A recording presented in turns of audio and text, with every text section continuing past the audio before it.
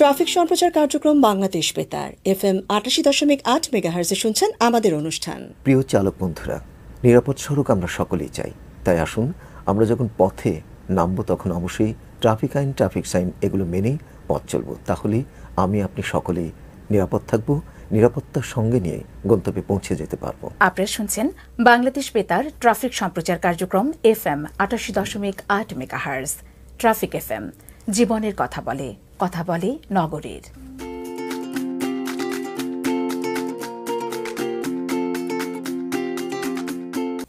একজন দক্ষ উপস্থাপকের যে গুণ থাকা উচিত সেটি হচ্ছে যে কোনো কথা বলার সময় উপস্থাপককে তিনটি বিষয়ে গুরুত্ব দিতে হবে। যেমন কি বলা হচ্ছে, কে বলছেন এবং কেন বলা হচ্ছে। আর উপস্থাপনায় কথা বলার ক্ষেত্রে এমন আকৃষ্ট করতে হবে শ্রোতাদের যাতে আপনার কথাগুলো মনোনিবেশ করবে অন্য কাজ রেখে আপনার দিকে। একজন উপস্থাপকের যে গুণগুলো থাকা প্রয়োজন তার মধ্যে সবচেয়ে গুরুত্বপূর্ণ যেটা সেটা হচ্ছে শুদ্ধভাবে বাংলা উচ্চারণ করতে হবে, আত্মবিশ্বাস থাকতে হবে আর কাজের প্রতি ভালোবাসা থাকতে হবে। যে বিষয় নিয়ে আমরা কথা বলবো সে বিষয় সম্পর্কে ধারণা থাকতে হবে এবং মাইক্রোফোন সম্পর্কেও একটা ধারণা আমাদের থাকতে হবে। অবশ্যই তার কণ্ঠের বিষয় থাকবে, পাশাপাশি প্রমিত উচ্চারণ, বাচনভঙ্গি, প্রক্ষেপণ এই বিষয়গুলো তো থাকবেই। তবে আমার মনে হয় সবার আগে তাকে সাবলীল হতে হবে। কেন কোনো উপস্থাপনা যদি সাবলীল না হয় সেক্ষেত্রে কিন্তু উপস্থাপক নিজে এবং শ্রোতার কাছে সেই মেসেজটা কিন্তু সেভাবে পৌঁছায় না। কাজের ক্ষেত্রে অনেক সময় আমরা ঠেকে অনেক বিষয় আটকে যাই। সেই বিষয়গুলোতে আমাদেরকে লার্নিংয়ের একটা সেন্স রাখতে হবে সবসময়, যে এটাই আমার লার্নিং, আমি এই কাজটায় ঠেকে গেলাম, কী কারণে আমি ব্যর্থ হচ্ছিলাম, কী কারণে কাজটা আরেকটু ভালো হচ্ছিল না, সে কারণটা যদি ফাইন্ড আউট করা যায় সেটাই কিন্তু আমার একটা শেখার উপলক্ষ হয়ে থাকবে। এবং অল্প কথায় শেষ করার চেষ্টা করতে হবে। উপস্থাপককে শুরুটা যেমন করতে হবে, শেষটা কোথায় করতে হবে তাও কিন্তু তাকে জানতে হবে। সেই পরিমিত বোধ তার মধ্যে থাকতে হবে। একটা স্বপ্ন থাকতে হবে। স্বপ্ন যদি একজন উপস্থাপকের না থাকে তাহলে কিন্তু সে কাজের প্রতি তার আগ্রহটাই জাগবে না। আমার যদি এখন একটা স্বপ্ন থাকে যে আমি এত দূর যেতে চাই, আমার এই স্বপ্নটাকে আমি পূরণ করতে চাই, তাহলে অবশ্যই আমার মনে হয় প্রত্যেকটা উপস্থাপক তার নির্দিষ্ট গন্তব্যে পৌঁছতে পারবে। আর একটা বিষয় খেয়াল রাখতে হবে একজন দক্ষ উপস্থাপকের, সেটা হচ্ছে যে আমাকে কিন্তু অনেক কিছু শিখতে হবে। আমাকে যখন আমার বড়রা বলবে কোনো কিছু, সেটা খুব মনোযোগ দিয়ে আমাকে শুনতে হবে।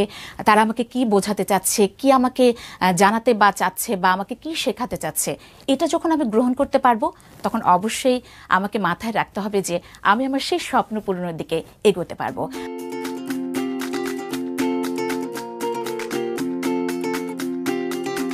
কণ্ঠের একটা চর্চা কিন্তু আমাদের সবাইকে করতেই হয়। আপনারা নিউজ পেপার পড়তে পারেন, বই পড়তে পারেন, জোরে জোরে পড়তে হবে। আপনারা যারা গান করেন তারা সারগাম করতে পারেন। আরেকটা কথা বলবো সেটা হচ্ছে আপনি যদি সংবাদে যেতে আগ্রহী হন তাহলে বেশি বেশি করে সংবাদ শুনতে হবে। আপনি যদি নাটক বা উপস্থাপনা যেতে আগ্রহী হন তাহলে নাটক বা উপস্থাপনা আপনাকে বেশি বেশি করে শুনতে হবে, শুনে শিখতে হবে। আর আরেকটা কথা বলতে চাই সেটা হচ্ছে চর্চা যখন আপনি করবেন তখন হচ্ছে পড়ার মতো করে পড়া না, বলার মতো করে পড়তে হবে। অর্থাৎ কোনো গল্প আপনি বলছেন কাউকে, জিনিসটা এমন শোনাতে হবে যাতে আপনি বই দেখে রিডিং পড়ছেন, এমন যদি জিনিসটা শোনায় তাহলে কিন্তু জিনিসটা মনোটোনাস হয়ে যাবে। বেতার উপস্থাপকের জন্য তার কণ্ঠই হচ্ছে মূল চালিকা শক্তি। সেক্ষেত্রে তার ব্যায়ামগুলো হতে হবে তার কণ্ঠকেন্দ্রিক। যেমন আমাদের চোয়ালের ব্যায়াম আছে, জিভের ব্যায়াম আছে। আমাদের এই ব্যায়ামগুলো যদি জড় ব্যায়ামের মাধ্যমে যদি জড়তাটা আমরা কাটিয়ে ফেলতে পারি, আরও বেশি মসৃণ হয় শ্বাসের ব্যায়াম, তাহলে কিন্তু যে কোনো বক্তব্য উপস্থাপন করতে আমার জন্য আরও বেশি সহজ হবে। আমাকে ধারা বর্ণনার পাশাপাশি নাটক করতে হচ্ছে, আমাকে বোঝাতে হচ্ছে একজন শ্রোতাকে যে ঘটনাটা কি, আচ্ছা কোন গল্পটা কার জন্য বলছি, এগুলোকে আমার কণ্ঠ দিয়ে আপনাকে বোঝাতে হবে স্থানকাল পাত্র অনুসারে। কাজেই আমাকে কিন্তু পড়ার মতো পড়তে হবে না, আমাকে সেই গল্পটাকে ধারণ করতে হবে, সেই কাহিনীটাকে, সেই বিষয়টাকে হৃদয়ে ধারণ করে আপনার কাছে থ্রো করতে হবে, আপনার কাছে মাইক্রোফোনের মাধ্যমে পৌঁছে দিতে হবে। প্রতিদিন সকালবেলা ঘুম থেকে ওঠার পর লবণ দিয়ে একটু কুসুম যে গরম পানিটা বলি সেটা দিয়ে যদি আমরা গার্গলটা করি সেটা কিন্তু আমাদের কণ্ঠের জন্য খুব দরকার। তারপর আমরা কবিতা বই পড়া হোক আর না হোক প্রতিদিন সকালবেলায় 10 থেকে 15 মিনিট আমি কবিতার বইটা হাতে নিয়ে জোরে জোরে একটু কবিতার বইটা কবিতা পড়বো। আর না হই আমি সঙ্গীত শিল্পী, সারেগামা পাধানিসা একটু জোরে জোরে করে গাইতে পারি, কণ্ঠ চর্চাটা কিন্তু একেবারে ভালোই হবে।